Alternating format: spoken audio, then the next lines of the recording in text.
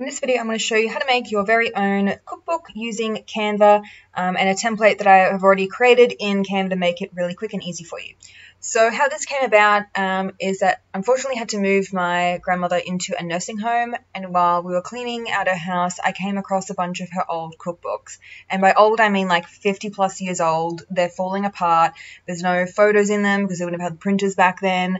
But they're all recipes that we've made over the years, or some that I found that I was like, oh, I forgot about that recipe, but I do like when she used to make that.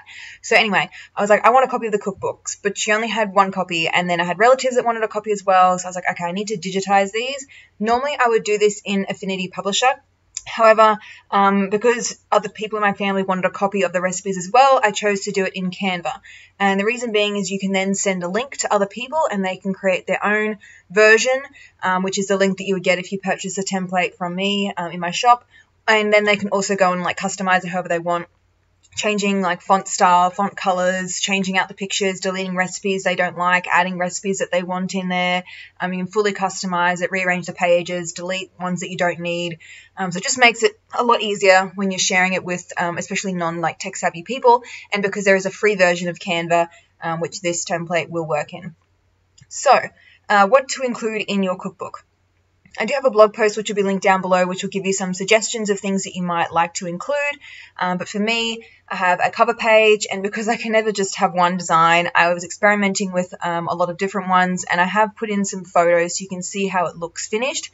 But the template you receive will be this exact one here with all the blank templates that you can add and customize however you want. So you can see there is quite a lot of them, and then at the end of the template is like the pre-created ones that you can see how a finished product would look, and it also has some of my favorite recipes in there that you can use to start off your own cookbook. So you might want to have you want to have a cover page, you might want to have an about page. So I did a page with a picture of my grandma and then talked about, you know, these were the recipes from, I don't know, 50, whatever, however many years ago it was, that she was making them with her mother, etc. Then I had a contents page. You can choose to go as detailed or as brief as you like. You can also add hyperlinks in Canva if you want to make it clickable, if you did want to keep this as a digital recipe book. Otherwise, if you want to print it out, don't worry about doing the hyperlinks because obviously it won't be really relevant. I also wanted a kitchen conversions page because I do a lot of American recipes and they put things in like ounces and weird metrics for me because I like to just use cups and I don't like to weigh things. So I did want a kitchen conversions just to make it a lot easier. I also find a lot of American recipes use buttermilk, which isn't really a thing here in Australia, so I wanted some substitutions in there as well. So I've got a quick reference chart, make it easy for me to find what I need. I also added in some meal planners. So I just gave one example in the template, but I actually did a bunch of like pre-made meal plans that I can then refer back to later on, just to make it a lot easier. I did a cooking tips page. I'm still yet to master melting chocolate perfectly in the microwave, but anyway, I put a little how-to guide in there, things like why I use buttermilk, how to make self-raising flour, just tips and things like that for me to refer back to. You can add whatever you like in here. I only added a few things on this page, and then I jumped to the next section, but if you did want to add extra copies of any pages in this template, you just click this sign here, the plus sign, and then you can start customizing it however you like. So I'll show you quickly how to customize one, and then I will show you how to do a recipe card from scratch. It doesn't take very long at all. So for this one, I just used some of the images that are in Canva, some of the free images. So let's say you want to use milk, and then you can search photos, and you can see it's literally giving you milk. So let's say I wanted to replace this image here with this one. You can left click and drag it in. Now keep in mind that if it's got this little crown here, this means Pro. So that's the paid version of Canva, which I have. So if you do not have the paid version of Canva, it will be a little limited in what images appear. So things like you could use this one, which obviously is not as pretty, but hey, it still works. So if you do want to fill out your sort of general pages like this with some stock images, maybe get some off the internet, and then you just drag and drop them in this like upload section and you can put it in your template that way. But if you are making a cookbook that you are going to sell, then you might want to upgrade to the Pro version because the images are a lot better. Okay, so then we have some sections. You can put whatever images you like. So I made a mix of recipe cards. So sometimes I'll have a quick recipe that only needs 1 page. Sometimes it will be a little more involved and I'll need 2 pages. So I did a variety, and you can mix and match whatever you want. You might also want some pages where you have the photos of each step in the directions. So there's pages for that as well. So I gave it a variety, and you can pick and choose whatever you like. Each of the recipe cards has a little rating section. So if you want to rate it, at the moment I've given this recipe 4 out of 5. If you want to make it 5 stars, you just drag this little slider here. If it's anything less than 3, I kind of wonder why you've got it in your cookbook to begin with. So you'll probably have 4 or 5 stars against pretty much everything. And you can see that I used a simple and easy to read font. It's very clear. It prints really nicely as well on this white background. It's just very easy to see. On all of the recipe cards, I include a link to the URL where the recipe has come from, because I always like to keep a record of that so I can find it again or link it to someone if they are asking for the recipe. And then I did a mix of like black backgrounds. The whole thing is basically in black and white, other than obviously recipe photos, because I wanted to keep it quite minimalist, and then the focus ends up being all on the photo of the recipe. So there's plenty of examples and different layouts and things in here, which you can have a look at later on if you choose to purchase it, or it's in the listing here, which I'll have the link for down below as well and from my shop. But let's go ahead and make a recipe card. So this one here is the one that I'm going to do, which is a very yummy fudgy chocolate brownie cookie recipe. Yes, I have made this way too many times.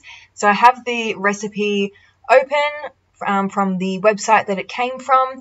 So you can either duplicate a template that I've already filled out with the photos and all the instructions and everything, or you can go back to the original page in the book. So I have my little recording thing here in the way, but there is 4 little squares in Canva where you can see the summary view of your cookbook and quickly find the recipe card that way. Because I have my little recording happening to do this video, it's currently covering it. So we will just find it manually, and you can get a little preview of all of the recipe cards that are included as we scroll to find it. Okay, this one here. So first things first, I'm going to copy the recipe name. You can obviously name whatever you want, but I like to keep the name that the creator of the recipe has given it. So I've just copied and pasted using Control-C and Control-V on my keyboard. It'll probably be, I think it's Command, something like that if you have a Mac. I don't use Mac. And then to resize the text, I just press Control-A, and I'm just going to put it back to, say, 30, maybe 35, not too long. Let's go 30. I'm going to copy the recipe URL. When you copy it, just double left click at the end of the recipe source and paste it. Otherwise, if you double left click over words, it becomes a hyperlink to that web page, which if you're making a digital cookbook, maybe you want to do that. But for me personally, I'm going to be printing mine, so I would rather just have the full URL in there. It doesn't need to be hyperlinked. The ingredients. So I love when recipe websites have this little jump to recipe section. I can just go straight away, copy and paste it. This already has dot points set up, so I just go right click, paste without formatting, just get rid of that type here text, and then I delete any of these that obviously I don't need. This one fits neatly on the page, but if you had it extending down below here, you can press Control-A and then resize it all in one go. So maybe you need to go down like 10, or maybe you want to go up to 15, or if you're making a cookbook for, someone elderly or kid or someone, you might want to go big font. For me personally, I find about 12 to 13 is the sweet spot. This is an 8.5 by 11-inch page size. You can resize the cookbook if you have the Canva Pro version using the magic switch function. However, it's not perfect. The magic isn't quite there. I prefer to just do it via my printer menu. So I have some screenshots and instructions for that in the blog post that will accompany this video as well. You essentially just tick a box that says fit to page after you've chosen what size you want to print it at. So I'm in Australia, we use A4. So I'll just choose A4, tick the box, fit to page. It prints out perfectly. I've got plenty of margin for using with my arc discbound punch. It works so much better than trying to faff about in Canva with the magic switch function. Just resize it in your printer menu. It's so much easier. Okay, so then for the directions, now one of the main reasons why I prefer to do recipes in my format is because I find that recipes can have a bit of fluff in them, and I don't like fluff. I just want clear, to the point directions that are spaced out really easily. I cannot stand long-winded explanations. It drives me nuts. So things like this, preheat oven. Okay, that's one step. So I want this as a separate step. Or maybe I know that I'm baking cookies, so I don't need someone to tell me to line the baking trays. Like, I'm just going to automatically do that. So maybe I'll just delete that. The template will have the text by default directly under each other, but for me that gets a bit clunky to read, so I actually like to have a space in between. But if we do that, you can see that it drops the numbering. So if we go 1, and then 2, it also gets rid of the indent. You can keep the indent if you want, but I like to have the maximum amount of text on my page, so I personally don't mind just renumbering it a little bit in order to get my space, but up to you. So you can paste in your recipe. If you had a longer recipe, you might split it into, sometimes like for meatballs, I'll have the sauce on one page, and then I'll have like the meat instructions for cooking it on the second page. And if I'm making a cake, I might have just like my go-to buttercream icing recipe that I'll pull out and have that side by side next to the cupcake recipe or whatever I'm making. So there's a few 2-page layouts in here as well. The other thing that we need to change is the cook time. So we've got 12 minutes.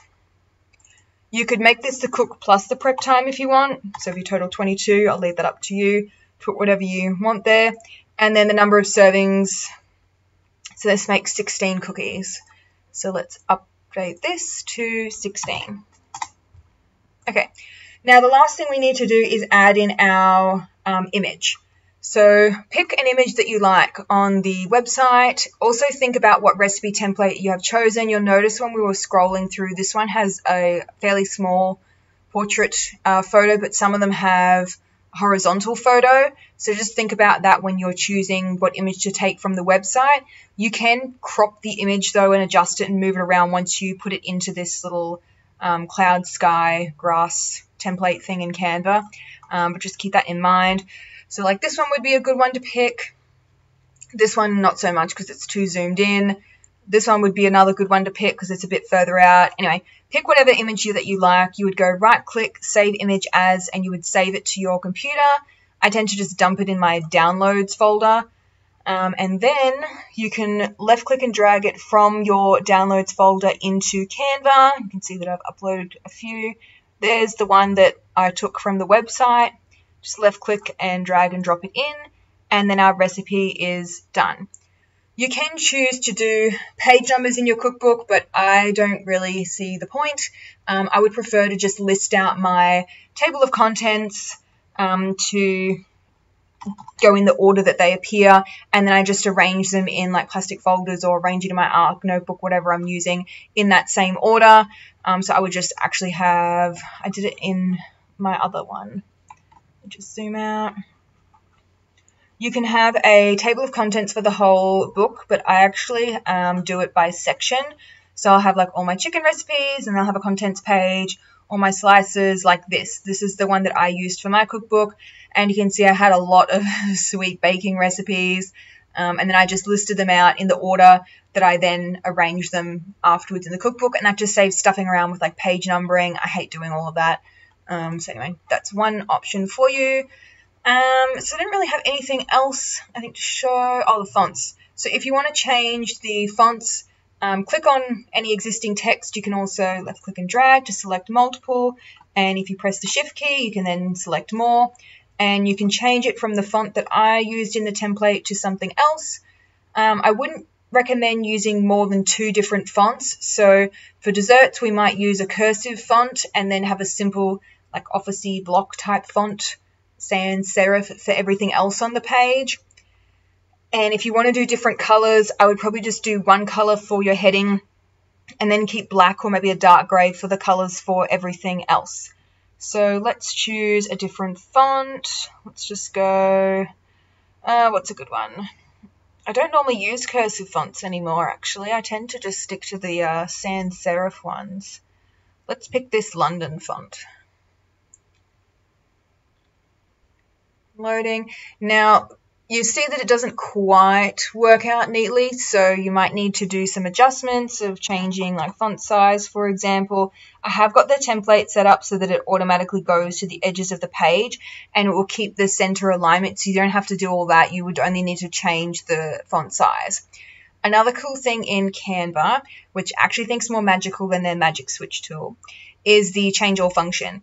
So if you are changing an existing color or changing an existing font, if you click this change all button, it will go through the template and change every single instance where you have used text with that font to the new font. So it's really easy to quickly change things and see how they would look instead of like clicking every single little thing and changing the font. Maybe you go, actually, no, I don't like that one. Well, it's quick to just click on another one and then see how that one looks.